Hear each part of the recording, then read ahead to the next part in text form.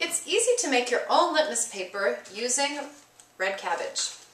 Now all you have to do is get a head of red cabbage from the grocery store or your garden, chop it up into small pieces, and boil it in some water, in a couple cups of water. And of course, ask an adult to help you do this if you're a kid. Once you do this, you strain out the cabbage, and you will end up with this purple cabbage juice. Now this cabbage juice contains a pigment, and the pigment in red cabbage is really interesting because it changes color depending on whether it's exposed to an acid or a base. And this has to do with, I believe, the molecule changing shape and reflecting light differently. But to make your own litmus paper, all you need to do is take some coffee filters or paper towels and soak them in the cabbage juice. After they've soaked for a while, take them out, let them dry, and cut them into strips like this. And this is your litmus paper.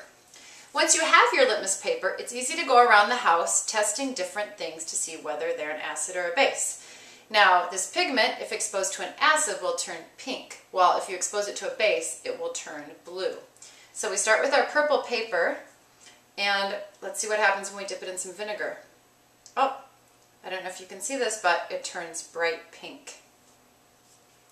Now, if we were to dip it in some baking soda mixed with water, let's see what happens.